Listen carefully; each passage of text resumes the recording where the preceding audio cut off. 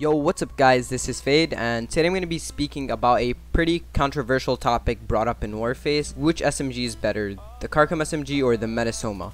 And I know they recently reintroduced the Karkom SMG, which is why it's such a hot topic at the moment, and I'll try to go over everything stat-wise and let you guys know my opinion at the end. Okay, so let's start off with the most basic feature of both of these guns, which is the damage.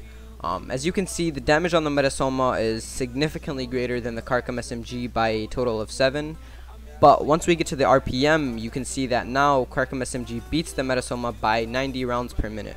So you can say that the Metasoma's damage kind of makes up for the lack of RPM compared to the Karkom. Now as we get into the range, they both have an equal amount of 11 meters, which is good for most SMGs. Okay, so now let's get more in depth. The minimum damage for the Metasoma is 36, while on the Karkom SMG it's 38, which is slightly greater. For both of these guns, the damage drop per meter is 2.1. So that basically means for every meter someone gets further away from you, the damage will drop by 2.1. It's very simple to understand, but as you can see, they both tied in that area.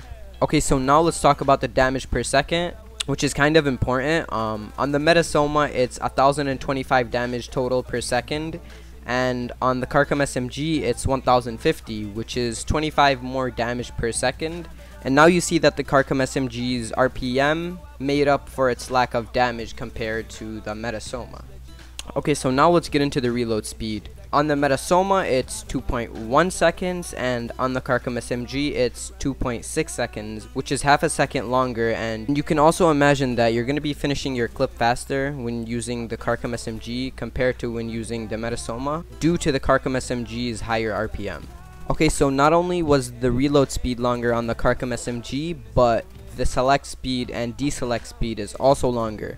The select speed on the Metasoma is 200 milliseconds, and on the Karkom SMG, it's 350 milliseconds. And if you're an NG that switches a lot between your pistol or your armor kit, this is kind of an important stat. Okay, and now let's talk about the hit zone multiplicators. This basically explains how much damage you do to a specific hit zone, such as the body, legs, or arms. So for the Metasoma, shooting in the head does 4.2 times more damage than shooting on the body, while on the Karkom SMG, it's only 4 times more damage on the head than it is to the body. Also, the damage multiplier on the arms for the Metasoma is the same as the bodies, so even if you're shooting them on the arms, you're basically dealing the same amount of damage you would be if you were shooting them on the body. While on the Karkom SMG, the damage on the arms is 20% less than the damage on the body. Also, this is the recoil pattern for both SMGs. They're both really easy to control, and that pretty much sums it up. And now for my opinion, I think that the Metasoma is better, and that's also why you see most of the Russian pro engineers using the Metasoma over the Karkom. But yeah, it was a pretty close comparison. I think both SMGs are great, and if you have the chance of getting either one, you should go for them. And that's pretty much it. I hope you guys enjoyed the comparison and learned something from this. So yeah, peace. So cool, wow. Girl, can we hang out? Let's take 1,000 pictures like the hype beast now. People saying that we're goals. That's all I ever want.